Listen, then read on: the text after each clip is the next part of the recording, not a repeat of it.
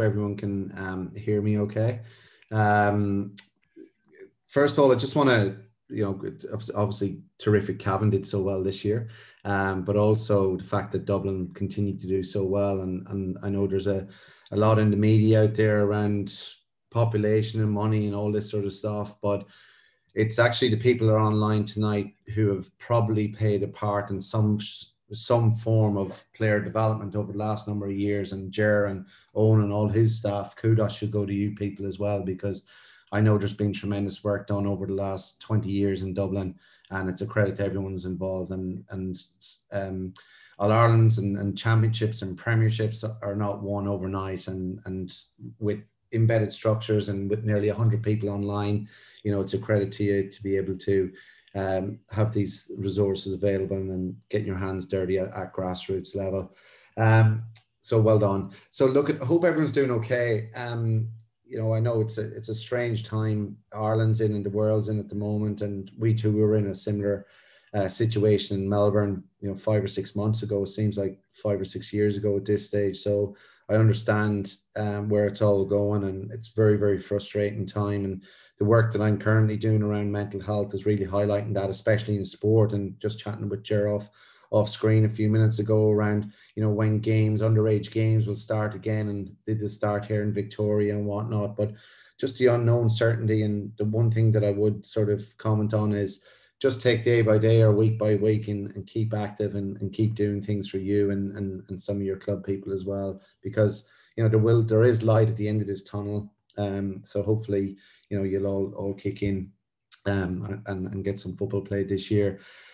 Just in terms of tonight, the key outcomes is, look, I don't want it to be a data dump, because analysis can often be a data dump of loads of stats analysis and all that sort of stuff. Now, I am going to use some sort of things to highlight some of the ways that I'll build this story around tonight and compare some of the training and game plan essentials around some of the stuff I want to show you. And some of the stuff that we've used in the past here during my time at the GWS Giants. Unfortunately, I don't think it's going to change or revolutionize the world, but I'm really keen for some questions, and I know we've got some questions already, which I have here beside me, which hopefully I've built into the presentation that will present a comparative point of view to the GAA. So if I haven't done that, please ask at the end. Hopefully the presentation will go for 30, 40 minutes or so, and gives us enough time at the end to answer those questions. I do have a key philosophy around my coaching, and in particular the area of this performance analysis. And this is probably coming from my times of playing, when performance analysis was coming in, and now when I'm in that sort of coaching regime as well. And often less is more. So just remember that point in terms of key analysis. Less is more, especially at club level or schools level that you may be coaching. And we've all heard of the saying, keep it simple, stupid. And I'm not saying by any means your players or you or my players or any players indeed are stupid or simple, but I believe in the concept less is more, as I mentioned. And the key thing for me, if you can't explain it to a 6-year-old, you don't understand it yourself. Now, not all of us are coaching 6-year-olds, but we generally coach people that are most often older than us. And I remember my time going back at Cavan, and some people might know of this guy, worked with Tyrone, and I think he might have done work with Jim Gavin early days.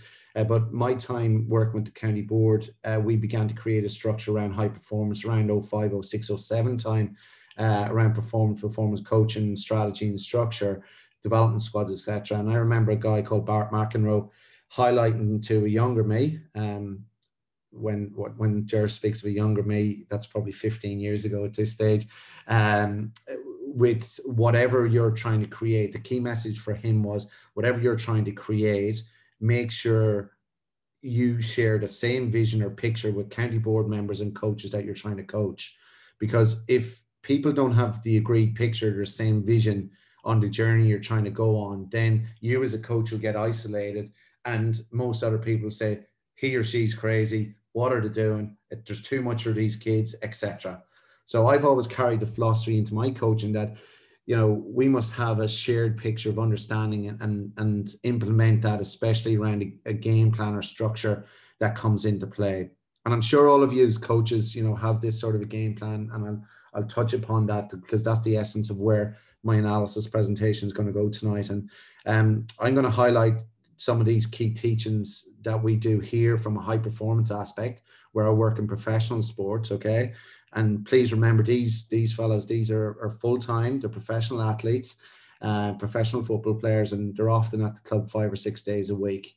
The analysis and teachings that I'll bring you through will hopefully unearth some questions that might, you know, have that comparative analysis in terms of GAA at club, county, schools level. So please feel free to ask any of those questions as we go through. I just want to take you back quickly through my coaching and through my journey, so you get an understanding of how I ended up where I'm at and how I went on to coach at the Giants. And then we'll explore some of the key areas that I coached the backline with the Giants, team defense, and also look at some of the stats that we delve into. The other key thing, and remember, relate it back, that if you can't explain to a 6-year-old, you don't understand itself. Remember, we don't ask players to remember everything, okay? And the stuff I'll show you, certainly they don't need to know everything. Often as players, we don't let them see everything either, even though you would believe some of them would soak up the information, but we purposely don't let them see everything, even though they have so much time on their hands. At the end of the day, we need them to perform, you know, 23 weeks of the year consistently, and 26 weeks of the year if you're lucky enough to go all the way through to a grand final. So my journey, I guess, you know, started back in terms of identifying AFL around that time Jerry was talking about, back in 99 or 2000, around the international rules, where I was lucky enough to come on or gain a scholarship to come to Australia to play Australian rules football with Melbourne Football Club, and ended up doing my year 12 here at St. Kevin's in Melbourne, and then I was lucky enough to play professionally for a number of years. Then returned to Ireland in 2004 to play and work in Cavan and for Cavan, and Cavan Gaels, my club, and whilst attending University of Ulster in Jordanstown.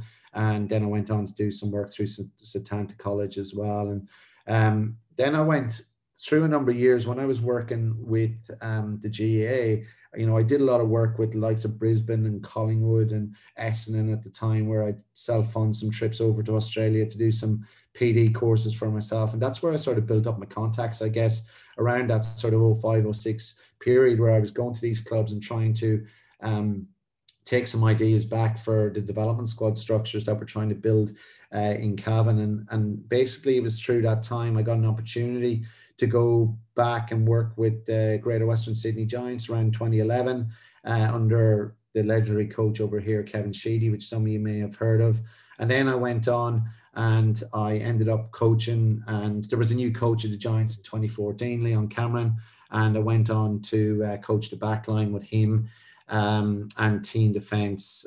Basically, after a conversation, when I sat down and explained roles that I had at GAA, he gave me an opportunity to work in the football development in the football development area, as opposed to the strength and conditioning area. And that was through the years of probably 2014, 2015 onto 2018. And now I work with the AFL Coaches Association in the area of coach education. And I'm also director of coaching back at my old school at St. Kevin's College. So it's pretty busy role at the moment, but you know, the school stuff keeps my hands dirty in terms of getting back out on the coaching field and coaching and assessing some young athletes and some young talent that are coming through the draft system as well. So what I want to do is set the scene with a typical week, just to show you some touch points on how time is spent at the club. This is a typical pre-season schedule, okay, which generally lasts up to, pre-season generally lasts up to, you know, 12, 14 weeks before the home and away season starts up again. And with this, there's generally 3 main training sessions a week. You know, see on the screen there, Monday, Wednesday, Friday are highlighted as sort of your big blocks. And in season that would generally drop to 2. So you could imagine the Monday session sort of disappears, and then you go into a main training and full day Wednesday, and then sort of hits a training every other day as well, and then a captain's run Friday before you play the game. And I know this looks really, really busy, but going back to my philosophy, less is more, but we generally use, a funnel effect, so players aren't getting everything all at once, but we leave them with one or two key points more often. This is from the education point of view, from our training. So generally we'll educate our players a number of times, probably Monday, Wednesday, Friday in the pre-season. I'll show you how around the game plan now in a few minutes. And one of the key points I want to really highlight, that our meetings generally don't last longer than 15 minutes with our players. I mentioned the funnel effect, and to put the funnel effect into perspective, the head coach, who's your manager, has meetings with all of us coaches. Sometimes they're a lot longer than 15 minutes, so no players involved. We as coaches then generally host the meetings with the players, that are usually in smaller groups to encourage more participation. So for example, if I'm coaching the back line, I will then get between 10 and 15 players to work within that meeting. Even though the rest of the other coaches could be covering the same topic, we'll go through the topic that the coach generally would want to adhere to or want educated on that particular day.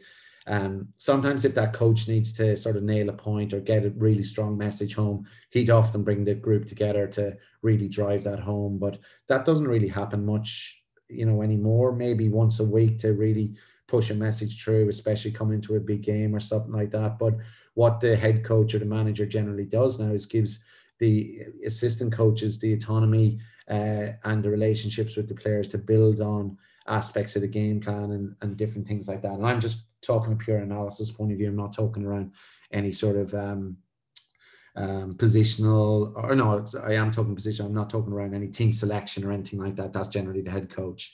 So head coaches to coaches, and then we generally go coaches to players. And often, a lot of the times, the players, especially the leaders, would also deliver some meetings to the players also, so they're in small refined groups. And what we generally see, and I know this is one of the questions that came in, do we have any player-led initiatives taken on board? And very often we've got player-led meetings run by the players where our coaches sit back. Now we'll set it all up for the player, but generally what we see is a full total buy-in in terms of what we're generally looking at. And at the end of the day, going back to my point earlier on, we want to be on the same page when we're leaving the room to deliver out on the field.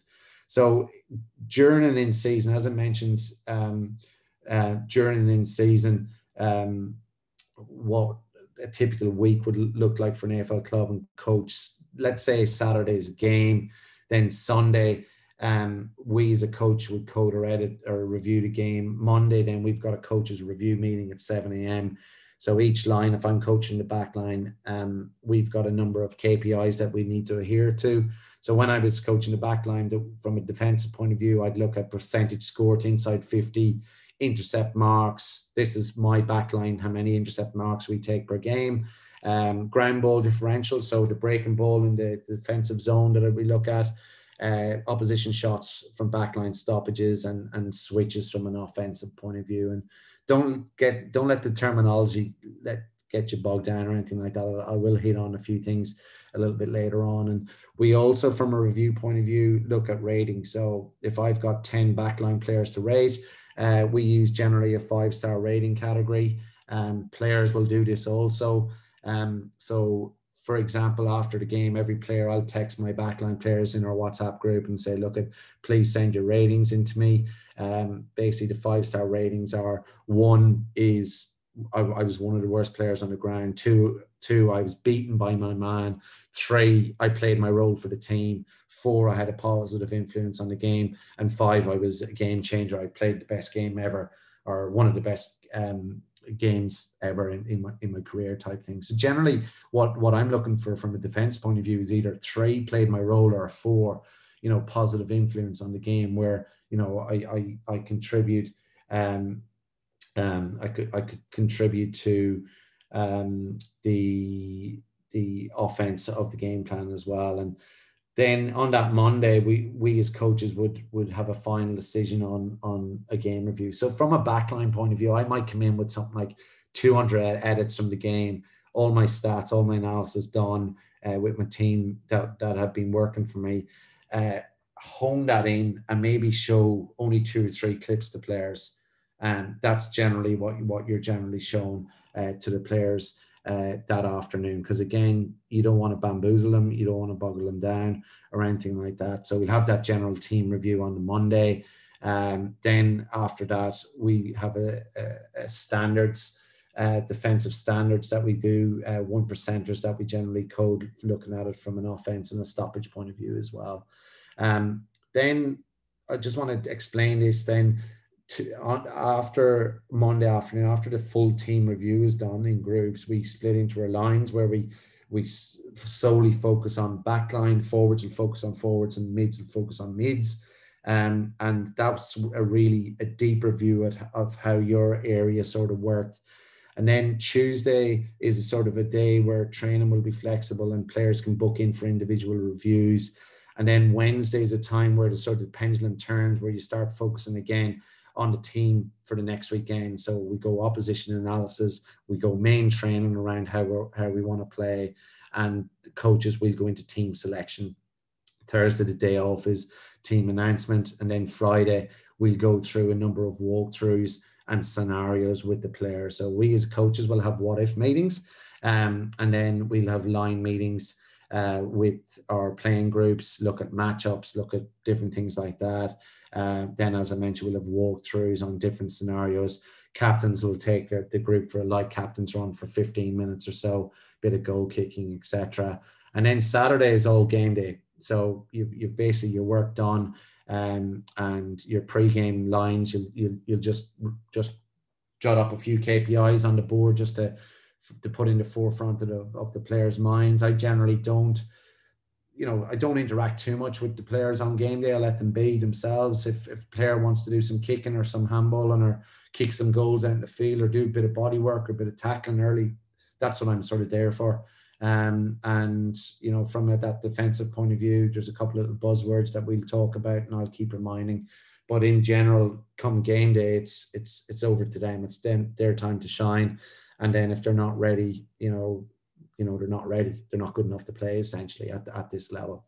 So with that in mind, there's a lot of information that goes into it, but I'll touch upon a lot of these sort of stuff in the next few minutes or so. So a game plan, and we've all heard the terminology around a game plan, and often game plans are developed in pre-season phase, then they're implemented in pre and early parts of the season, and then when games begin, essentially, and reviewed in training. Sorry, let me just go back on that. So what I'm just trying to say here, this is where performance analysis becomes crucial to the learnings of the group. So if you, for example, go through a typical season and you develop a game plan in conjunction with your players, in conjunction with your coaches, you implement it in that early sort of phase of pre-season, in season, when games played, practice games or whatnot. And then the whole purpose of analysis is to critique your work of your game plan. And as I mentioned, this is exactly where the performance analysis side, it becomes crucial parts of the ongoing learnings to the group. So when we look at this, for example, okay, and this is an example of a game plan, and this is one that we roll out generally at school level, your Hogan Cup sort of area, your under 18s, under 17s teams, kids that are just about to be drafted. So we don't make it too complex. But what we do is we generally keep the ball at the center of things. The contest is a critical part of the game of AFL. And we generally break down this terminology around A1, win the ball, A2, sort of support the ball or support the receiver. We talk around terminology around urgent reaction offensively, the ability to move it quick. And from a defense point of view, then we look at, or from an attacking point of view, we look at styles of quick quick play, take them on. We look at control ball build up. We look at long down the line, where if we're stuck from a defensive point of view, we would go long.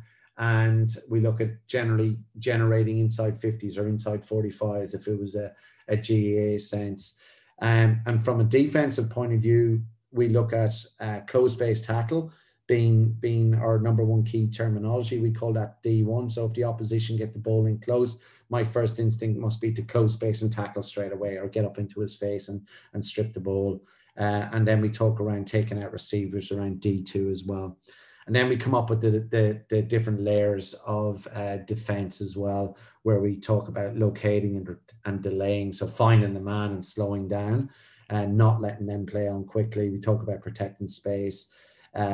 We talk about help side run, which is sort of the other side of the ground running to defend. And we talk about a 22-man defense as well, even though there's only 18 players on the side at any time.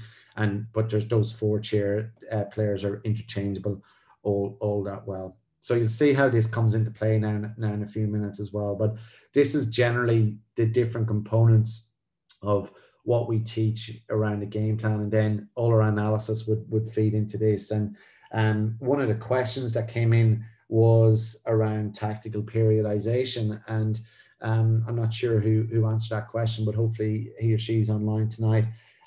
But in terms of we generally don't use, like, tactical periodization is a very soccer rugby term. It generally isn't used in the same sense in Australian rules, but it's what we do. AFL is a very stoppage scenario based game, but what we do is periodize different aspects of this sort of training and feed it into our overall training loads, especially in the pre-season phase, that 12 to 14 weeks that we get with the players. So for example, if you look at locate and delay in the red defensive zone, we'll come up with periodization of drills around locating and delaying oppositions and coming up with different games and scenarios, and periodize and build that into the next layer or aspect of protecting space and full team defense and so on and so forth. But I'll touch on some of those aspects now in a few minutes as well. So the key point around our game plan is that our analysis supports the way we're trying to play. And if we look from an offensive point of view, so if we look at the green for a second, and a key way we would like to play is to take them on quickly. And we did this at the Giants as well, because we were a young side, and we often just give them the freedom to, right, go, play on as quick as you want, play quick as you can, because we were skillful enough to break through defenses, because we had a very, very talented group. But if teams slow us down, we need to obviously switch our mind very, very quickly, because teams are becoming very good defensively now, that you can't go a million miles an hour all the time. So we need to have a philosophy around slowing the game down sometimes and building the ball up via foot. And again, if that's hitting a brick wall on that, then we can go long down the line, where, because the Giants became a good stoppage team and our school team's becoming a good stoppage team, we can force it down the line to create a boundary throw and create a little scrimmage or a stoppage. So we sort of reset and go again. So our key aim, though, or any team, I guess, key aim is to win that football, or win that footy, as we'd say here, and get it inside 50, which I'll touch upon now in a few seconds. So from a defensive point of view, what we're trying to do is find a man, or locate, as we call it here, and delay or slow down the opposition. So that's what you're trying to do. So we're trying to stop teams from, and every team, and this is in GAA or any sort of field sport as well, you're trying to stop teams or slow down oppositions from going from one end to the other in as quick as time as possible, or as slow as time as possible.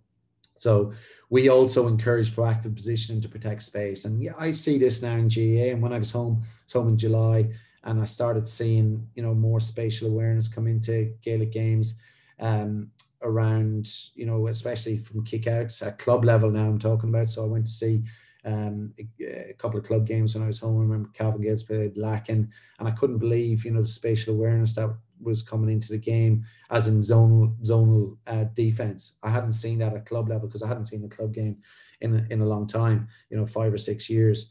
But from a proactive positioning point of view, we also speak about, help side running, as well, where it's like that offside run to get back and help the defense. It's that far wingman running behind, that unrewarded running, as I spoke about, that they don't get any sort of thanks or praise for. But again, as I speak about, everyone playing a role and having a mantra around playing defense. So as I mentioned, these are some of the key things that we speak about from a season, a couple of years ago, or now with the school team that I'm working with. But I just want to highlight entries for a second. So this inside 50 thing up here, which is essentially the key to getting the ball inside 45 and scoring. Because if you can't get the ball inside 45, we can't score. Inside 50, we can't score. And I just want to highlight some of the key things about how we analyze that from a performance point of view. So when we get it inside 50, we look at our goal kicking, and we look at key things around how efficient we are. So ultimately our scoring is the pinnacle of everything, and like every game we play, you got to score more than the opposition to essentially win it. So what we did at the Giants, this is going back to 2016 or 2017. So in some of the forwards meetings and the general offensive line meetings, these are some of the things that we may show our players to sort of set the scene on the back of the game plan. And here we were going into the, actually this is a joint season put together, my bad. We were going into the 2018 season after making a preliminary final in 2017 and progressing very well in the year previous as well. So essentially what I've noticed here, or what we should have noticed here, and we highlight to our players, that in 2016 we ranked fourth in the competition for set shots and first in 2017. So that's terrific. That's really, really good. There's 18 teams in the competition, and we're first and fourth in consecutive years. So we're in the top four, and that's where you want to be in terms of pushing for the finals. So that's a big tick, and that shows that when we go forward with the ball, we're using it well via foot, really, really well. And we're actually taking a mark inside 50. And as I said, we're leading the competition in that. However, okay, not every time we enter inside 50, we get a mark, okay, and have a chance for a set shot. Ideal world would be fantastic. But for some reason, in 2016, we were very, very good at shots on the run. And then in 2017, we ranked second last. So we weren't that good. So something changed. And note here, we missed 23 shots, or had wides, if you want to put it into perspective. Mainly that could have been, personnel. I know our forward line changed slightly, or essentially could have been the opposition getting better and targeting our players and putting more pressure on them, etc. But when you miss out on a grand final by, a goal or two, and we've missed 55 shots on goal in the season, we're generally talking about percentages from this point of view as well. Individuals get their own feedback, and this is often displayed as a motivation factor for everyone to see, especially in the gym and different things like that, where they're glancing all the time, or in their individual line rooms. Now, they'd only see this after the player had been through it. So if I was coaching the forward line, I would take all the forwards through something like this to show them where they were in relation to their set shots, goals and run, total percentages, etc. And that's something that I would leave visible and change over time if I was coaching the forward line. And then I would put it up sort of as a motivational factor, and from a learning factor from everyone to see where people are at. And what you do see here is competitive training come into play, where the likes of the top 3 or 4 players are often practicing more. And what we try and do is encourage those leaders generally to grab the rest of the bunch and practice shots on their own, etc., as the season might play out. So what our analysis team does is breaks it down even further for us coaches. Now, players wouldn't see this sort of stuff because you're starting to sort of lose players a little bit, because you're looking at areas of the ground where they're taking shots from. So players won't generally see this data, but I may speak to an individual depending on the area of the ground that they're playing on. So remember, we're talking about generally just forwards here. But as I mentioned, I would sit down, explain this data maybe in a one-on-one context. And this would be basically the basis of creating craft-based training for forwards at certain periods. And I know a question came up around walk and handball games. And that's some of we like sometimes to slow the game down because you can't be on legs all the time running because you got to play and you get tired and all this sort of stuff and the body breaks down. And, our sports science people generally like to have them alternate days. And our craft-based stuff or our walk and handball-based stuff is generally activities done at a lot lower intensity from a walking point of view, just to put parameters and limitations on what they're actually players are able to do. In this case, here we're looking at improving on all aspects, as you can see, because there's a few sort of red and oranges because we want to be in green, and all aspects of snaps. Generally, snaps are basically shots around the body that they call here basically a Gaelic football shot in my mind. So we needed to create warm-up activities and also craft-based drills to help improve this stuff. We also came up with some under fatigue based drills as well. So the main training session on a Wednesday, we might say, right, big running load come in, we might do 8-200s or something like that. Then a whistle might go and we'll get the whole team to work on under fatigue, some snaps for 30-40 seconds really quickly, get 5 or 6 set shots in. Then a quick check with your team and how many did you get? I got 4, I got 5, I got 3. It's just like an accountability point of view. So one key game we played for this sort of stuff to improve was that, our coach, he visited Ajax, I think in 2017 or 2016 season. He brought back, the old simple concept of 7v7. And he said the Ajax, plays so much 7v7, similar to backs and forwards type. And I've been trying to explain this to him for a bit of time that, Gaelic, when I was growing up and playing, we played so much backs and forward, both with Cavan Gales and Cavan, all the time, just to repetitively play that sort of brand and score and whatnot. And it's not really a done thing here. Like that small-sided games has come in over the last number of years, but I actually believe GAA and with the influence of soccer are a little bit of a step ahead in terms of that game breakdown, especially at underage sort of level here, where it's still in the linear drill phase. So anyway, he brought this concept of 7v7 back, and we played so much back and forwards all the time. We played it so much, and this encouraged scoring under pressure, and our numbers improved dramatically in the 2018 season.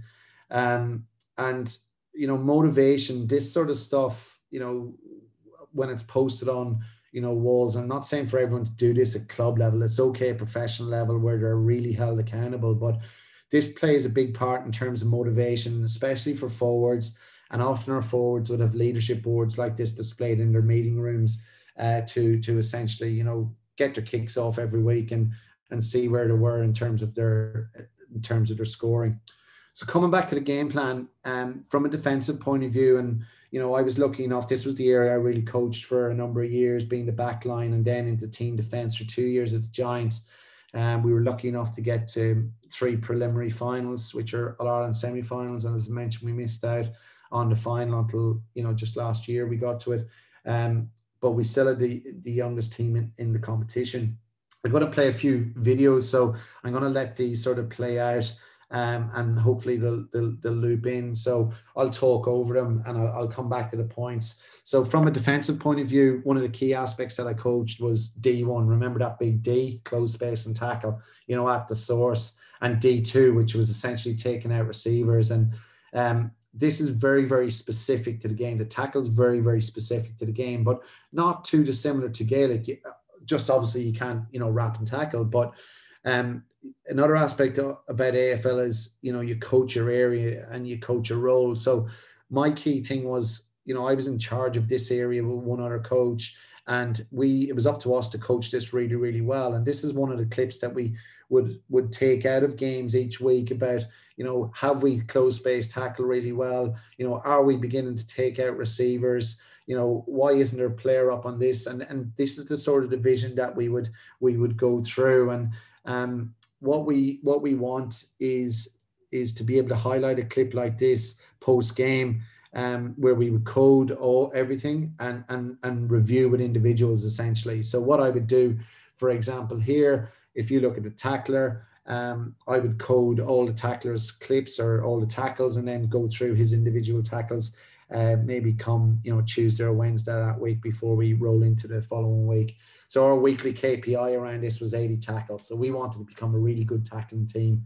We broke that down into 20 per quarter, and there was obviously some weeks we didn't make that, and some weeks where we went over 100, and it became a really good indicator of what Giant side basically rocked up to play on any given game day or any given day. Essentially, when we came to tackle, we generally won, and when we broke 80 tackles and kept the ball off the opposition, in terms of an uncontested mark point of view, we generally won the game, and it goes without saying. So back to this sort of tackling regime here, what I would then do is break it down into individual players. So for example, this is some of our young guns that were coming through. This would be generally from a particular game or over a course of a few weeks, where each player would get an RFI. RFI means room for improvement.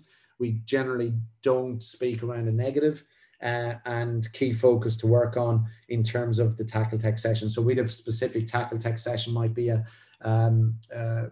20 to 30 minute tackle tech session. Again, lower intensity, craft type, walk and handball game type, as I mentioned before, and then build this into the main training for that week.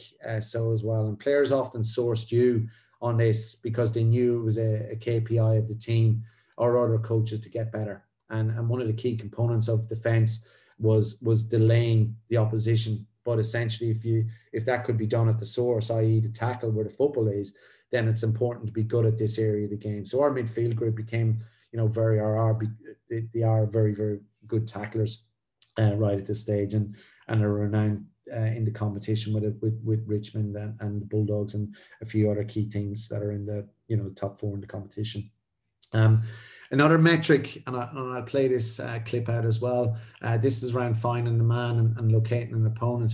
And this is actually an RFI, so a room for improvement. So another key part of my role was this team defense and looking at opposition's area of fast play. So this is a free kick in the opposition's back line. They're getting it out quick. They're going through the middle of the ground. And if he was able to execute that skill, we would have been under pressure in the back line. So ultimately, with the key to successful team defenses is turning their fast play into slow play. This is what we're basically trying to coach. So in this case, take a look at this clip. It'll just continue to loop. You'll notice the opposition are getting out, and notice how easily it is if a player doesn't find a man, and not his man, I'm saying a man, that teams can cut you into or could cut you into. And if we look at this defensive action, we would then go back and look at these key areas around locating and delaying. So let me talk you through this one for a second. So we would say free kick, opposition. Have we manned the mark really well? Yeah, not too bad. Have we located our players? If you look at a red circle, there's one free. There's one of our midfielders running around headless. He hasn't urgently located anyone. Opposition are out. And these are sort of the clips that we would show in a Monday review at the time of doing our whole team review, and then try and capture the decision around it in training again. And what we would do is generally ask the player, what happened here? Why did you go to the opposition ruckman who you would never be on? What was going through your mind? And simply he might say, I just didn't, I wasn't able to find my opponent. Now, from a proactive positioning point of view, he could have been helped out a little bit, because some of the forwards just went to locate, i.e. find a man, but we could have easily dropped back slightly to help him out there as well. So all the onus or all the blame isn't on that person at any one given time. But what we do is we go back and capture this in training, and we go back to the areas of our game plan, and we look at how we generally educate it and review it from that point of view as well. So here's a clip. Here's a clip on how we generally review. And this is a scenario-based game. Again, I'm going to let it play out. But what we're going to do is we highlight things not only using stats, but we also use education tool called Piero. It really helps players with a visual point of view. We're lucky enough to have this at our disposal, and I know a lot of inter-county teams are using this sort of stuff. But in a small learning environment at club level or whatnot, it mightn't or won't be available, but it's a really good educational tool. This can be done, from a walkthrough point of view, or even with magnets or cones, and you can use a variety of it all, and if you have it at a disposal. And what I'm going to just highlight here is I'll start the clip again. It's not too dissimilar to the last clip, and apologies, I'm looking at two screens when we're doing this, but essentially we've noticed a live ball situation, and our mantra is to come forward and locate an opponent. We've done that really well there. He comes forward to defend, and now we have decisions to make. Essentially, we've got decisions to make, and especially with our backline players, what are these decisions? Does he come forward to defend? Does he trust that the 18 or the 22-man defense and the help side run would be coming from that other side to help out? And essentially, that's what we're trying to educate and help. Because if we look at that previous clip, we didn't locate early because maybe the trust wasn't there. We're not sure. It's hard to replicate on any one given time. And essentially, what we're trying to do is replicate game-based activities through. I think it's 11v11 here that we're playing, or something like that, maybe 12v12, and develop this in our different training models that we're trying to put out there. Good question has just come in. I just seen it popped up from Kevin. How much time do we spend on working on scanning as a particular skill? We build scanning into all of our game sense stuff, especially from an offense point of view, because you want to be able to move your head as much as possible. But we talk about putting your head on a swivel all the time. Head on a swivel. You'll hear that terminology if you're at any one of the Giants training sessions. So it becomes a key. It's not that it's used as a specific thing we coach, but it's in our terminology and in our wording, and in players obviously bring it into games as well, into all the stuff we do. So just moving on, stats play obviously an important role as well, and often they tell, or you get them to tell, a very nice story in relation to motivating a team or tasking a team with a specific challenge. So I just want to take you through this little scenario. Don't get bamboozled by percentages or figures or anything like that. I'll talk you through this situation. But essentially, in 2017, we were in the middle of the year. We played the Western Bulldogs. We were ranked 16th, against for inside 50 kicking. So the ability for the opposition to go from one end of the ground to the other, we were ranked 16. So we're talking kick-ins here, or kick-outs. It's the opposition kicking out the ball against us, So we were ranked 16th for inside 50s for opposition kick-ins, and 18th last in the competition for forward half entry. So for teams to be able to get it past that midline, like you see on the screen. We couldn't stop teams from kick-ins early in the season. We just couldn't. And if you can cast your mind back, the style of play that we like to play was take them on quickly, fast play, go, all that sort of stuff. We were ranked also 17th for snaps or goals on the run. So we were moving the ball really, really fast, getting it inside 50. Then we were ranked 17 for kicking a wide, essentially, and that's what generates a kick-in. So if you can imagine, we're going flat chat. I'm not making up excuses for the side here, but if we add in a team who wants to play a million miles an hour, plus a team that ranked second last for scoring scoring when playing like it also goes towards the bottom for defense in terms of the youngest team in the competition. So what I generally say, and I was trying to point this out to our coaches at the time, it's like running like a 100-meter race, and Usain Bolt is waiting at the other end to basically go as quick as possible, and you have to chase him. Because what we were doing was playing on so fast, getting it inside 50, not scoring, and then we had to slow down the opposition from a fast point kicking. Obviously your team were ranked, number one for forward half entries and forward, so 4 for forward 50 inside 60. So we had a massive task on our hands to stop this, okay? But we did during that year, and I'll show you how, okay? In the previous week, this is against Sydney Swans. The previous week we played the Bulldogs, and in the weeks leading up to this painted a picture. We played the Swans, and we looked at a clip like this, and this is in terms of us having it was a bit scrappy here. We had a shot on goal, we miss. Okay, then it's an opposition fast play kick in, and they were able to go from basically one end of the ground to the other, or coast to coast as we call it here. So this is really poor defense, because opposition's able to get it, uncontested mark get it, and look, we ended up just chasing. It ends up being even numbers up the ground, and you end up chasing your ass for the day, and this became a sort of a sequence, and that's why I was sort of pulling out my hair at the time, because we were last for in the competition in relation to these stats, opposition mark. So what we did was, it was a real area concern for us, and our head coach, we played the Bulldogs following week. Our head coach, Leon Cameron, didn't want to fail, because the Bulldogs were his old team. He played with them. He coached there as well. And as they're a very, very good, strong scoring side, we had to come up with a plan to sort of stop them from going basically one end of the ground to the other.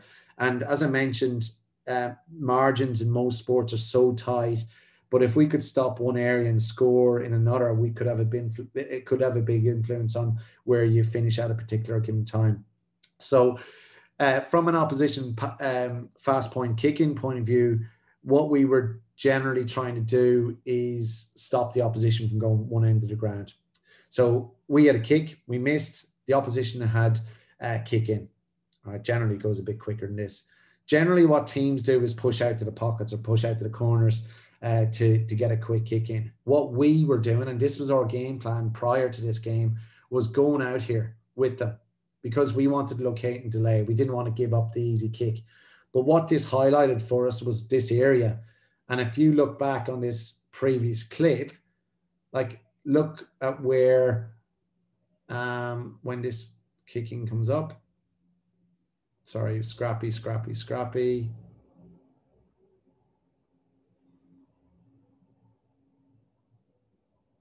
Okay, watch where Sydney Swans get their first kick. And guys, I know we're coming up to 45 minutes, so I should be another couple of 5 minutes or so. Hopefully people can hang in there. So Franklin gets kicking in that red zone that we don't want. So as I mentioned, we focus for fast point kick-ins from here. So what we were doing is giving up this space, essentially, and we can't, because it was absolutely killing us. Okay, that's what was happening, and teams were going Wishka. So one of our key things we did for that week was just retreat, pull our players back, and we said we'd give up the pockets and force that kick in to the pocket. So that player couldn't get that kick. We would give up that area of the ground, let the kick go there, and because we're a good stoppage side, force them down the line and create a stoppage, and hopefully we would win it back and get numbers from there. So let's look at this point of view. And again, this is the educational point of view, what we're looking at. And this again is that PR tool I spoke about, so players can actually visualize what we're doing. So this case, fast play, no score. Remember from the PowerPoint, we want to stop teams from launching the attack into the red zones. And essentially we want to give up the pockets. So this demonstrates what, when we can top in the game when leading into the weekend. So essentially this is what we're trying to show our players. And Sydney were able to get away with it too easy. So it highlights the positional change required for our players. So from visually, it was really, really good that we were able to show our players this sort of stuff. So this is too easy. If we had a player back there, this would have been stopped straight away. So we worked really hard on it. So as a result, the following week, we worked on our delay to nullify the Dogs from scoring on kickouts, which was a major win for us that day, and it actually changed our season. So from this clip, you'll see the players normally would have gone man on man. Okay, they'd normally go man on man. But what they have done now is retreated and took that space.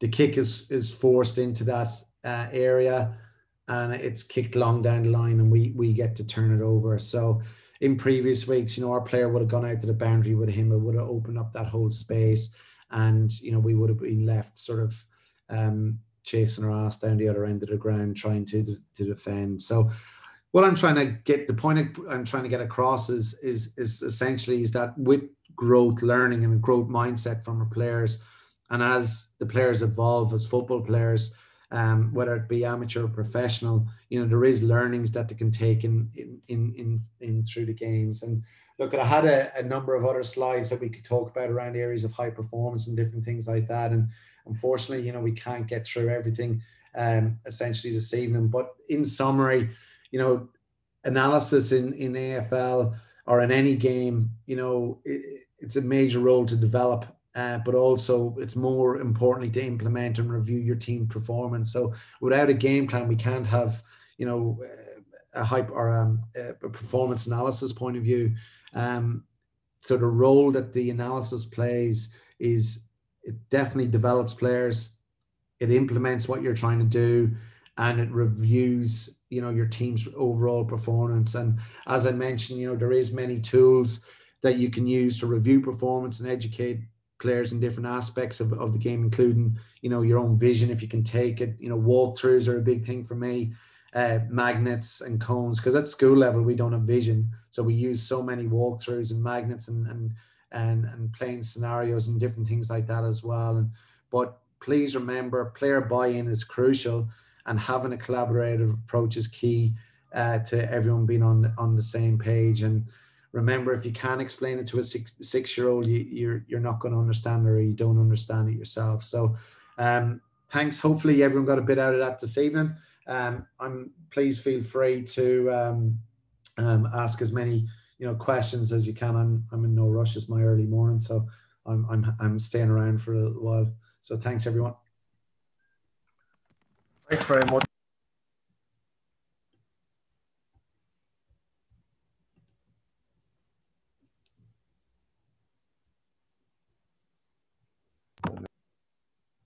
Rowan, boys are gone. No, that should be Jer. Jer's on mute. Yeah, sorry, Nicholas. Thanks very much for that. I'm not sure if you heard me there, but it was really, really interesting. I like the very first part of your presentation where you talked about the vision and the journey that you're going on, and I think that's something that's critical for, I suppose, for certainly for coaches that are new to a group and certainly new to a team, that people will travel along the road with them once they understand the bigger picture and can see that. And I like the way that you talked about that shared picture of your players. Just a couple of questions that came in previously. We might maybe just look at some of those maybe and get you maybe to give your thoughts on some of them. I have a question here just in relation to what are the top 3 parameters that you would measure players' performance to ensure that they're ready for match day? Yeah, I saw that question coming in. Owen flicked one to me, and I actually found it really hard to answer it, because it all depends on what style of play you're playing. You know what I mean? If you're going to be a team that's going to set up the wall and defend, then the parameters should be around defense. But if you're going to have, different things, parameters around attack, then they should be around different attacking metrics. So my general answer to that would be to make sure that your analysis reflects what way you're trying to play. That's the key thing for me.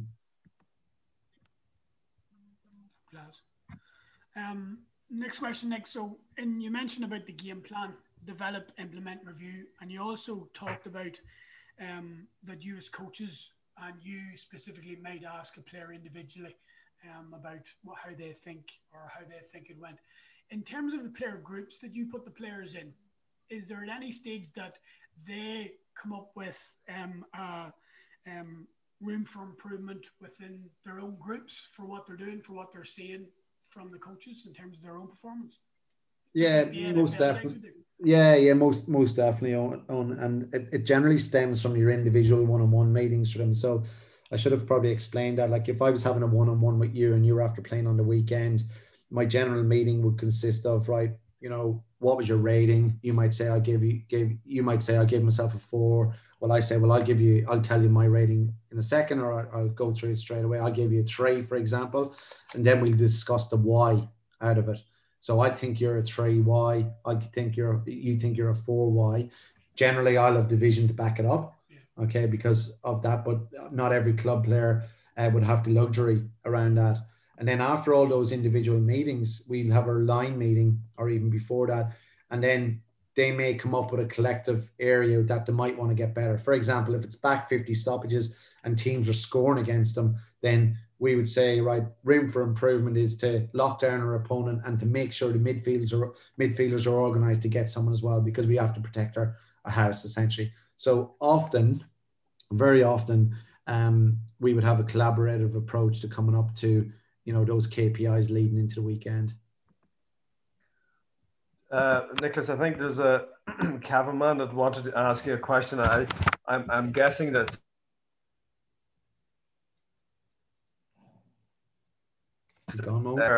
he's asking about the high catch, more around a technical question around. He makes the point that when you were minor, you were particularly good at high fielding. Just what teachings or learnings from Aussie rules on teaching the high catch at an underage level could you impart to the coaches here tonight? Yeah, it's a good question. I do get asked it a fair bit of time. We do, like, there is aspects of teaching catching. I think that the one difference between Gaelic and Australian rules is that we're taught here to catch at the furthest point away from the body. Where I remember in Gaelic, you're taught to, you know, take it in your chest type thing. Now, there's different comparisons of all this. Aussie rules tends to take it at the furthest point away from the body. That's number one, okay? And on the run, but also in terms of physically jumping, you know, we do teach, you know, flight mode and different things like that to jump into. You'll see these big packs on backs and different things like that. Just the timing of the actual jump as well. But you also have to look at the ball flight. The ball flight in AFL is like a bull toe a kick out from off the ground. Remember those old bull toes that would hang up and up and up and keep rising and rising? You know, we'd have a few back in Cavan in the time, so you get a lot of practice jumping into them. But that's the flight sometimes of the AFL ball. So it actually gives you time to fly in the air, and you'll see the specky on someone's back here. Whereas in Gaelic football, it's generally flatter and you don't get that hang time in the air to jump at the football. Then you bring in the physical aspects of, you know, strength and conditioning and everything like that. So there's a number of factors, Jared, that feed into that. But my one key point around, you know, high feeling, taking it out as far as possible, you know, with good, strong, semi-bent arms is one of the key components of your jump, to catch that first point away from the body. So your defender or other midfielder can't reach it from behind. Because if you're in here, they're able to get a fist in somehow and pop it out, I guess. Okay. Thanks for that, Nicholas. Next one, Nicholas, kind of in relation probably to a little bit of the meditation. There was one question on meditation, but there's one that you would have maybe seen earlier on in the question we sent through. So what techniques or processes help you or the coaches or the analysts detach from the emotion of a game when analysing it live? Is there anything you do specifically? Apart from deep breathing. Yeah. Or don't sit beside the head coach in the coach's box. That was a big one. Now, look at to touch on that aspect of meditation, the question that came in, and also I'll probably bring in the I can also touch on benefits of youths here playing multi-sports as well. Okay. My key thing with any sort of performance-based thing, whether you are coaching or you are playing, if you're getting enough rest, i.e. sleep, you're hydrating adequately, you're eating well, those 2 or 3 key factors, then you're able to constantly perform. You know, sleep, hydration, nutrition, they're the big 3, right? Without So that sort of then, if a young kid is playing multi-sports and is able to do it, then if he's getting or she's getting enough sleep, hydration, nutrition, and from a coaching point of view, then if you set yourself up, and if I'm coming tired to the game and different things like that, I'm not going to be able to handle the pressures of game day, that and going to be physically able to concentrate on giving my best at that given time. We brought in meditation, I guess, to essentially, because football is such a high performing environment, and a lot of the time it's go go go, you often forget to take your minute or so and slow down. So what we did was bring in meditation a number of years ago, where we had a meditation coach come in and work with us on compulsory meditation for 2 20-minute blocks in the day. Now, I'm not a massive believer in meditation. I've done it and I do it often, but when I do it, I find the benefits in it. So I'm not going to rubbish it because I'm not into it. My meditation is now getting out for a run or doing a bit of boxing or something like that. That's my meditation, because I don't do it that often anymore. So people that meditate meticulously, like our football players at the moment, it's a sense of them coming down from something and then able to perform in the afternoon, i.e. in the gym or back out on the field as well.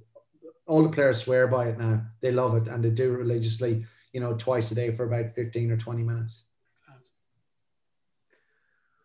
Thanks. I'm just conscious of your time, Nicholas. So I'm just going to combine these two questions.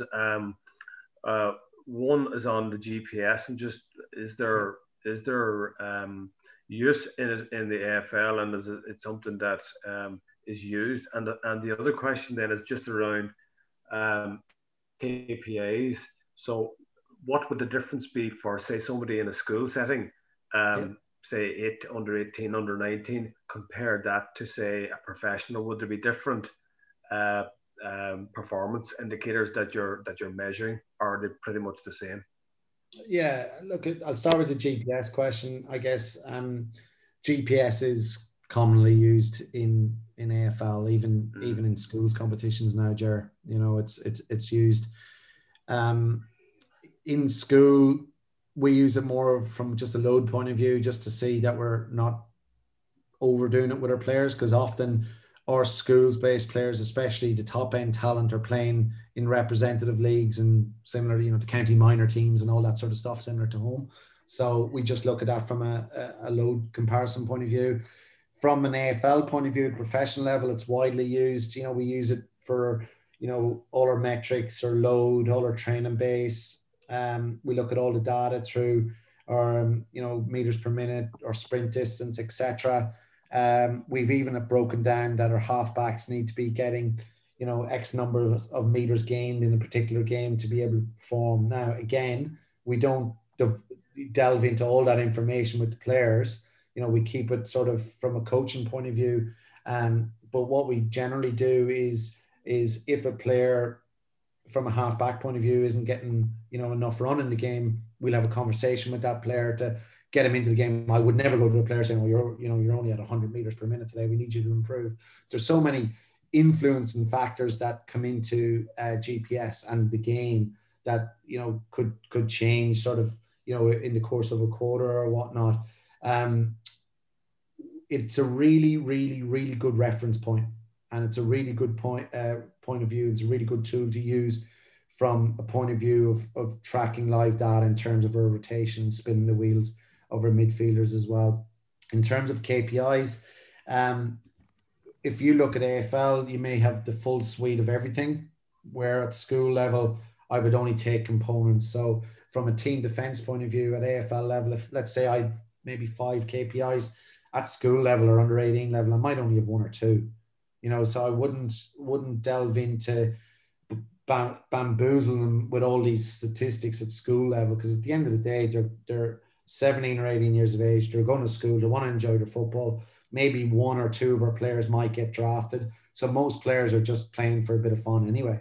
So you don't want to make it too constrained and to have to follow all these KPIs and parameters and whatnot.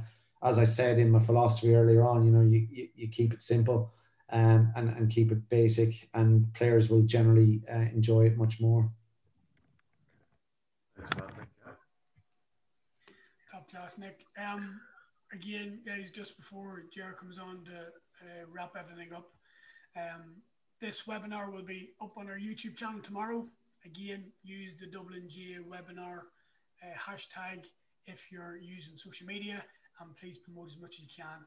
And thanks for everybody for joining us. Again, Nicholas, thanks very much for your time and for getting up earlier than we are to prepare for today. And hopefully it won't be too long before we're able to meet up in person and have a chat, or even go along to a match in the near future. So listen, thanks very much for your time. Hope all of your family are safe and well, and we look forward to meeting up sometime soon. So thanks very much, Nicholas. Thank you. Sure, no worries. Thanks, boys, and good luck to everyone. And over the next sort of 5 or 6 weeks, really try and do something for yourself and your family to get out and about if you can, and stay active. And I have been seeing clips of the Fittest Family Wall Challenge, so hopefully everyone is onto that as well. So good stuff.